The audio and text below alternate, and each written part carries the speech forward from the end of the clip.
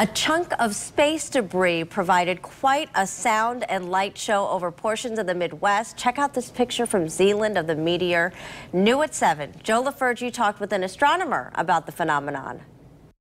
It began with a bright white streak in the sky. It ended with a flash and a sonic boom. It just looked like a giant shooting star. Jessica McMurray was on her way home from work down US 131 near Wayland just after 8 Tuesday night when she saw it. And it looked like a ball of fire going through the air. It looked like it hit a wall, made a dead stop, and then exploded. And then that's when it lit up the whole entire sky.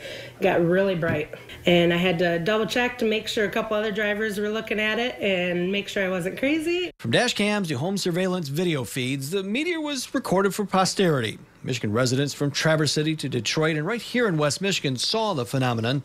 It hit the atmosphere at about 28,000 miles an hour, slow for a meteor, according to NASA. This satellite image shows the meteor's path. Friction created by the space rock hitting the atmosphere took it from 250 degrees below zero in space to thousands of degrees above zero in Earth's atmosphere.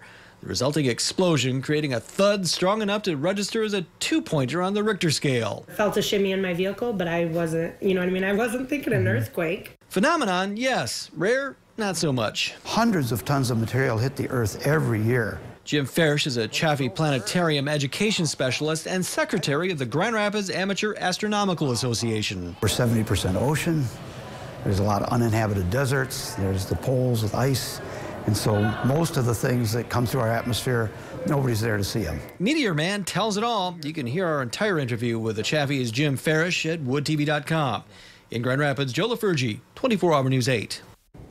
Just so cool. Well, people are now looking around southeast Michigan to find a piece of that meteor. While you won't find a big boulder, you could come across a small piece of it. So what should you be looking for? Well, meteorites look like Earth's rocks, but with signs of burning. It'll also feel heavier than you think it should. If you think you found one, have it tested. They can be valuable, with 1 gram being worth as much as $1,000. Sounds pretty good.